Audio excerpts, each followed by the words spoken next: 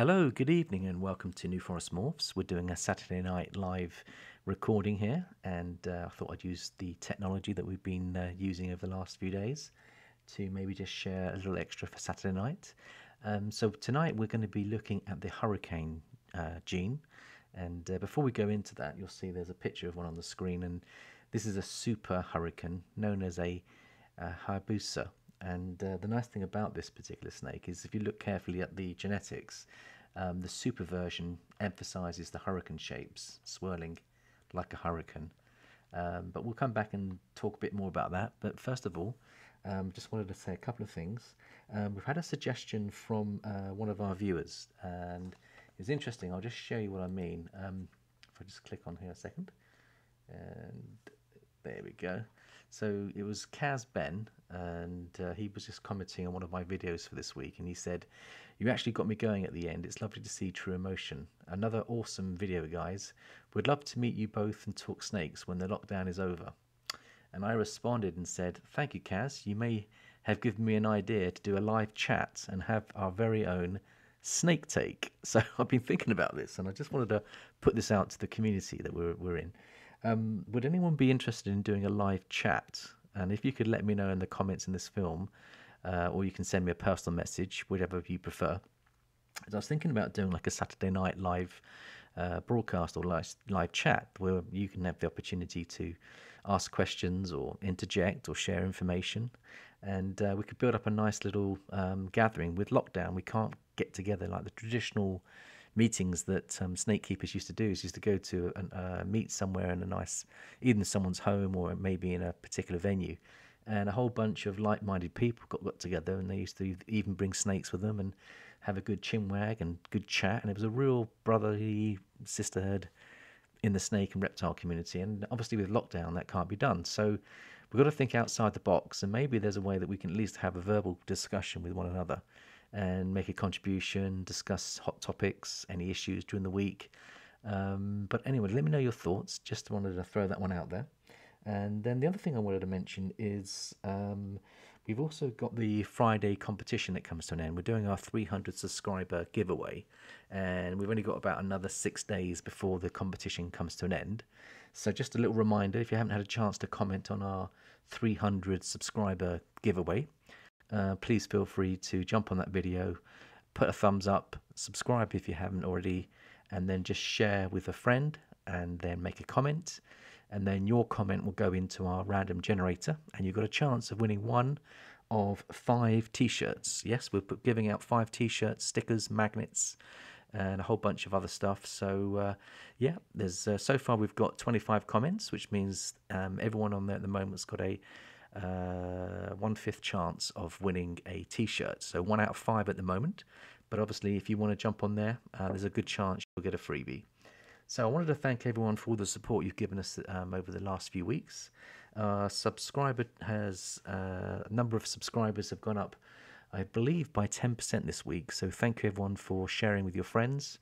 To me, that's a wonderful bit of growth in our channel, and we appreciate all your support and all your participation. And you're the ones that are creating the questions, and I'm just basically trying to do a daily blog. I don't know how long I can keep this up for, but we should do the best we can.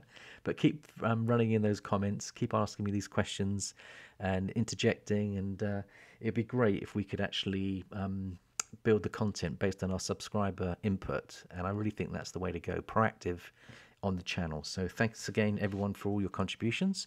We'll get back and try and pick up any other questions that we have missed this week. Obviously there's quite a few questions out there, but we'll do our best to try and cover as many questions as we can. But also just to let you know that I will be trying to give a response to some of your questions as well. So if you don't get a chance to come onto the channel, I will do my level best to try and answer the questions as best we can. Okay, so that's the Friday competition, and that comes to an end on the 15th of January at 12 noon UK time. Okay, so before we go on to discuss the hurricane gene, I wanted to just give you an update on the spider combos, because we've done further research and we had some good questions this week on the spider gene and how we can help to do some combos that can help with the issues that the spider sometimes throws at us. And tonight's video, I've chosen the hurricane because I've just found another gene. At least there's claims out there that the hurricane will help stabilize the wobble of the spider. So there's another reason why I'm thinking about getting into the project. There's many other reasons, but I really would like to see if I can find that super hurricane again. Here we go. Well, there you go. There's a straightforward hurricane for you. Now, if you look at it, it has swirly patterns, a nice gold color. It looks very, to use the word, radioactive. And this was discovered by a German producer called Hans Weiner. And this was produced in 2010. And he's based in Germany. And he also produced the super form a few years later. And he called that the Hayabusa. Hayabusa. Now I'll just go back onto the Hayabusa if I can find it. Let's have a little look and see. There's the super. So look at the difference between the two. You can see how the impact of the super, I think it's fantastic. And it looks like I think using the word of Dave Palumbo, who's a world champion bodybuilder that's into snakes in a big way. And I think he's doing the retail outlet out there in the US. But he put out a really good video. So thank you, Dave, for your contribution to this gene and feeding that information through to us. But yeah, Dave was nicknaming this the I think he calls it the front double biceps, and it's built mainly because if you look at this one here, it looks like it's a bodybuilder that's posing, and he's doing a double bicep move, and that's another reason why I think Dave likes it, because he's an ex-bodybuilder. So thank you for that. Now, before we go into the detail, I just wanted to show you something I found, which came from a question that I had this morning, which I think I featured on my latest video. And it was from Chris Pide, who was just asking me what my thoughts were on whether we can add any other genes to help stabilize the spider. I think he felt it was genetic and nothing else could be done with it. But looking at some of the various articles, now I've brought you here to bp.net, which is one of the biggest forums for ball python enthusiasts and other reptile keepers. I quite like it because there's a good, healthy, intelligent discussion. And you know, in one of my films this week, I was suggesting that the blackhead mixed with the spider would actually help stabilize the wobble. It turns out, looking at this article, that I didn't realize this, but they're suggesting that it actually could zero the wobble completely. So there's a few examples of how the blackhead spider interact, and there's a blackhead bee, or bumblebee, which is actually a blackhead pastel spider. And you can see it does look different to the spider. You can see the blackhead influence. And you can still see the spider web still here. But it's not quite the same as the spider. But there are obviously some interesting comparables. But as we work our way down, you can see that the spider is still having quite an influence as you compare it with a regular spider. Let's move it down a bit further. And let's have a look and see. So it looks as though it's moving towards calico. So the white of the spider is moving more into a calico look. But as you move down, there's more and more different versions. So one of Chris's concerns, I think, was that he felt that if you mix blackhead with spider, although it might stabilize the wobble, you'd end up with a blackhead-looking snake and you lose the traits of the spider. And I understand his concern. But as I was going through, I suddenly came upon another version that was produced by Ralph Davis, I believe. And let's see if we can find it. I think it's this one here. Let's have a little look, see what it says on this one here. So this article here was done back in January. What date did we have that? No, would have been, let's have a look at the date, 10th of April 2012. And this is the bit that got me excited. This is what he says. I spoke with Ralph about my findings, and he confirmed he has actually made a remarkable snake with the blackhead spider female from 2005 this year. I'm sure if you do your homework, you can figure this out. I really don't understand how the blackhead does this to the spider. All these animals present no wobble. What helped me piece this information together was the fact that there are mutations out there that mask the spider's mutation completely. If you look at the super phantom spider, that is a perfect example of how you don't virtually see the spider mutation in the appearance. But this one is a very neat mutation. That is obviously very powerful. And he goes on to explain what what Ralph bred to his original, and he actually managed to pick up some of Ralph Davis's originals. So some of the, depending on which line you go, I think the Ralph Davis line does give you the spider look. It looks a bit calico, but I love calico anyway, so I'm not complaining. But if it stabilizes the spider, and look how it changes the pattern of the spider as well. It's very interesting. So I think it's worthy of having a shoot for that, and I think it's actually lovely to see that other breeders are actually mixing these morphs to try to help the spider in terms of its genetics. So anyway, I'll leave you there with that one. Let's move back now to the Hurricane gene. So I went on to Morph Market, and this one's the European website, which I have here, and you can see the prices that the Hurricanes come in and how they look. So here we have a Hurricane Het Clown, and that comes in at 1500 for a female. So the Hurricane is a codominant gene, which means that it produces 50% of the offspring will be Hurricane and 50% will be either normal or whatever other genes are in there. And if we look at the different combinations that we've got here, let's just go through and have a look at some I've picked out. And so this one is 100% Het for albino, so that looks just like the Hurricane, but the 100% Het albino doesn't actually see the albino look. But I do have an albino in the American morph market. Now I wonder if I can find that for you and show you the comparison between the Hurricane albino. Well, there it is. Now look at the impact. So crazy patterns on the albino. Look what the Hurricane does to it. Isn't that amazing? Those swirly patterns are being made manifest in the albino. It's a very strong dominant gene, so I'm impressed. That's coming in at $2,000 US, that one. Right, going back, let's see what other things we can find here. So I like the look of this one. This is a Hurricane Mojave Pastel. Again, 100% Het Clown. And that's been purchased. And that's coming in at nearly £3,000. And Quality Captives produce that. Again, you can see all the swirly patterns mixing nicely with the Mojave. And I think that's a very, very pretty snake.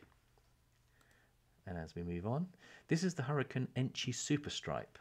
So the Enchi Super Stripe, you can see the super stripe coming through, but you can see how the Hurricane messes up the pattern a little bit. So those wavy patterns are showing in the Hurricane. Let's have a look at the Hurricane Lesser. That fades out at the bottom. You still have those swirly patterns. Pretty snake. That's coming in at €750. So to start getting into the project isn't as expensive as I expected. This is a relatively new gene, and it isn't heavily being used in the European market. The Americans, I think, are way ahead of us, and they've got a lot more choices. But we'll carry on through the European market first, then we'll look at what the US market has to offer. So this one is a Lesser Enchi. So we had Enchi to the Lesser, and you can still see the hooking and all the different swirling on there. It's a beautiful example. That one's 850. Here we have the Hurricane Yellow Belly, and this is a local UK breeder, not too far from myself, based in Fordingbridge in England. And that one, unfortunately, is on hold because I possibly, if I'm going to get into the project, it'd be lovely to buy one from him, because look at the price coming in, $6.95. I think that's quite reasonable. That is for a Hurricane Yellow Belly. So the Hurricane still has quite an impact on that yellow belly. And I was thinking I could probably use a yellow belly to get into my highway project. And I'm wondering what a Hurricane highway would look like. I don't think there's one out there at the moment. But yeah, I might have to see what's available out there. So here we go. There's your straightforward Hurricane. That's your super. And I think the reason why it's called the Hayabusa is because when Hans was developing the super, I think he was walking down the street and suddenly a very fast motorbike went past him, and he was talking to his mate, and his mate said, he asked him what that was, the bike. It was a really fast motorbike, and he turned around and said it was a Hayabusa. So I think that's how the name came, because Hayabusa is fast motorbike. And I guess looking at the Hurricane, a double dose of Hurricane is going to be fast because it just whips off really quickly. So there's the inspiration for the name for you. Moving on up. This is the target I'm looking to try and achieve. We're getting very close to what I want to try and achieve. Now this is a Hurricane Clown, which I think is absolutely gorgeous. And look what the Hurricane does to the clown. All the swirlings going on in there. This is coming in at €7,500, so it's not cheap. And this is a female that's almost up to size. She's 1,000 grams. So you're going to be buying into, within about, I don't know, you could probably get her up to 1,500 in the next 6 months. So it'll be ready for next season. And that's available. And you're looking at €7,500. But when I looked at that, I thought, then my goodness me, you've got a co-dom and a recessive with one other het. And look at the price. And I'm thinking, the moment you get Clown into the Hurricane, the price is very healthy indeed. So that's another reason why I'm looking at this, because you've got to look at your breeding outcomes and see what income can be generated from your projects. So I think for me, that will give us a reasonably good return. So let's have a look and see what other ones we've got in here. So I was thinking I could buy myself a Hurricane Het Clown to get into it quite reasonably. Now this is a female that's worth about £1,500, and this is based up in Glasgow in Scotland, Apex Exotics. So I could invest £1,500 in a girl like this. Now she's only 100 grams, so it will take me 2.5 years to get her up to size. But in 3 years' time, we'll have a very powerful animal. So the difference is £1,500 for a baby, as opposed to going for the visual clown, 7,500. Now that has got 100% Het Ghost in there as well, so you are buying a second recessive opportunity. But I just think that it's a more affordable entry into the Hurricane Clown project, and there aren't a lot of these about, so I was surprised there was one there. So moving up, I love my lessers. Now just look at that. That's a lesser yellow belly Hurricane. So when you mix the yellow belly with the lesser and the Hurricane, I think that's a very, very beautiful snake. And that's 100% het for hypo. So that'll probably be the orange ghost. Hypo and orange ghost are the same gene. Look what the orange ghost does, because there's golds in the Hurricane, and I think it's just adding to the color. A very, very beautiful snake. 900 US. Now we're into the American market. $900 for that. Let's see what other things are out there in the American market. Well, there's your American market, and you can see a lot more. Instead of having just 2 pages, there's at least 5 pages in the US. So they've got 2 or 3 times the amount of hurricanes than we have, which is really funny, isn't it? Because it generated in Europe, yet the Americans see the potential better than us, I think. And I think maybe we're either lagging behind, maybe we're lagging behind on the potential, but I think it's got great potential, and I'm seriously thinking about getting into it. So let's have a little look. Justin Kabelka's into the project. He's selling his Hurricane Leopard Clown. That's the end goal that I'm trying to achieve. Hurricane Leopard Clown is what I'd like to get into. And you can see that's coming in at $7,500 dollars for a double co-dominant with a clown, which I'm finding amazing. It's much easier to get your co-doms into the clown because you only need one parent to have the leopard and one parent to have the Hurricane. And then you either need 2 hets, clowns, or you need a visual clown and a het clown. So I think that these would be quite easy to produce. So I'm amazed that they're going for such big money. But let's have a look, see what else we've got going on here. Now this is absolutely stunning. Yeah, I love my Enchies. Well, just look at this. This is an Enchi Hurricane Hypo Rainbow, and they think it might possibly be a Super Enchi. What a beautiful snake. And that's coming from actually Dave Palumbo Pythons, so the bodybuilder I was talking about. He's putting one out, $8,000 for that, and what a lovely, lovely animal. And he's got the rainbow gene that he's mixing into that Hypo Rainbow Hurricanes. So Dave, that is an absolutely stunning animal, and look, you can see all the swirly patterns. That's amazing, absolutely amazing, and it's been purchased, someone's bought it. So that's the American market there. Let's keep going on. Hurricane Leopard 100% Het Clown. So if you want to get into the project on a smaller budget, this is a $3,000 snake. Now look what the Leopard and Hurricane do together. Leopard is a wacky pattern. Hurricane is even wackier. So if you add the 2 together, you get double dose of wacky there. And that's 100% het for clown. So I think an animal of that nature, that's a male, would be worthwhile having. See what else we can find here. Now, this is the Hurricane Banana. Now look what the Hurricane's doing to the banana. Look at the swirling on the patterns. Unbelievable. That's also got Spectre in there as well, but that's coming in at $1,200. Beautiful looking snake. And then moving up, we've got the Hurricane and Spot Nose. The Spot Nose is known to have a very crazy, wacky pattern. Look how it interplays with the hurricane. Extra wacky, extra gold, the gold and the blacks coming in. I think that's an absolutely beautiful, beautiful snake, and that's coming from Canada. That's 1,800 Canadian dollars. This one is the Disco or the Fire Pastellenci Hurricane Double Het Hypo Het Clown, and this is produced by Candy Morphs in the US. And again, just look at the pattern, very wacky. That price is coming in at $4,500 US. Here we have the Hurricane Leopard Clown, which is again Justin Cabelka's. I've showed you that once before. There's a closer picture of it. And that's what I'm going to be aiming for. There's your Hurricane Cinnamon. Jared loves his cinnamon jeans. I just wanted to show Jared that one because we've got massive cinnamons in our collection. And just look how beautiful that is. Cinnamon and hurricane. Lovely combination. Wacky. Absolutely gorgeous. That price is coming in at 1,800 Canadian dollars.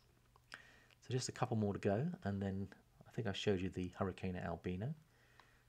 It's worthy of a second look. And here we're now moving up to a couple of projects that I wanted to get into. Now what I've done here is I've put in the genetic calculator, I put the clown leopard, which is the male, to the Hurricane 100% Het Clown. And I'm assuming that we've got 1 out of 8 chance of hitting 8 different outcomes here. And you can see that the Hurricane Leopard Clown is what we're shooting for. And that needs 4 traits. Now, you probably look at that and think there's only 3 traits, but the clown is classified as 2 traits because it's a het recessive. You need 2 hets to get the clown. That counts that as though a visual clown contains 2 hets.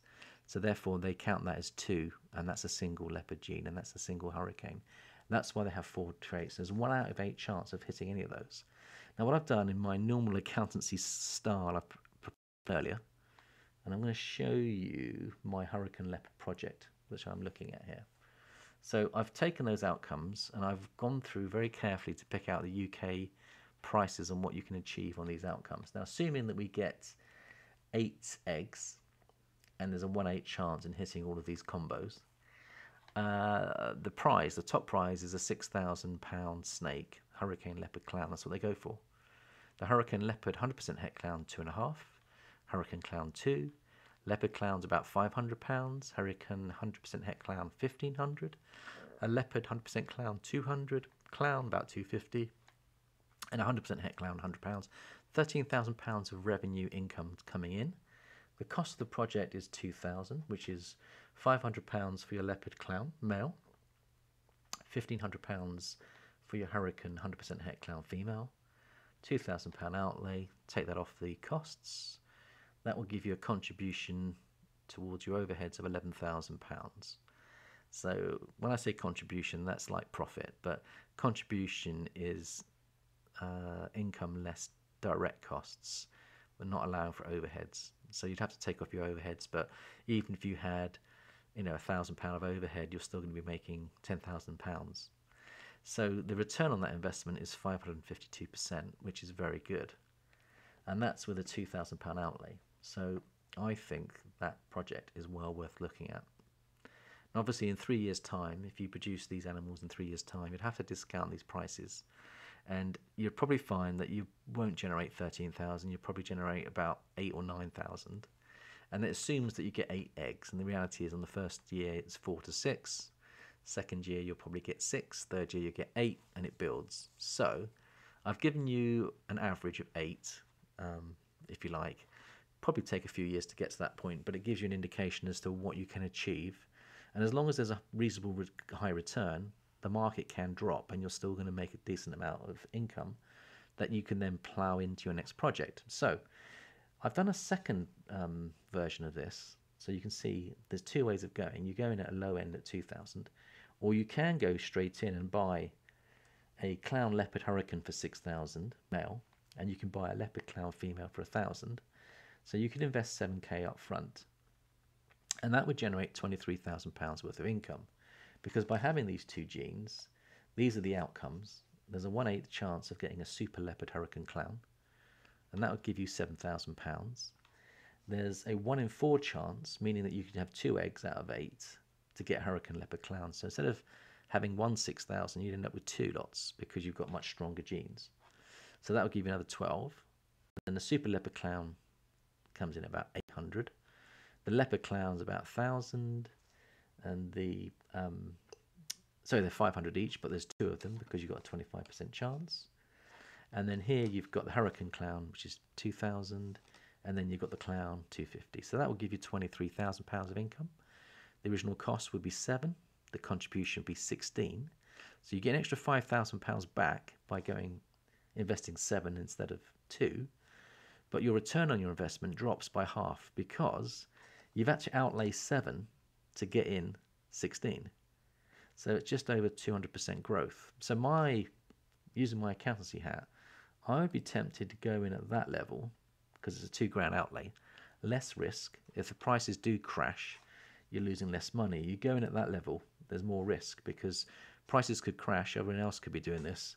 By the time you get to sell your products or your snakes, you could find that the return won't be 23, it could only be 10, and you might make a small profit. So I would be tempted to go that model personally if I was advising as an accountant, but that would be the possibility. So I hope you enjoyed that. It gives you a little bit of an idea of what I do when I'm appraising projects, and you can see I'm using the calculator. But thank you so much for watching. I'm Paul at New Forest Morphs. We shall hopefully catch up with you tomorrow. Have a great weekend, and we shall see you soon. Bye-bye for now.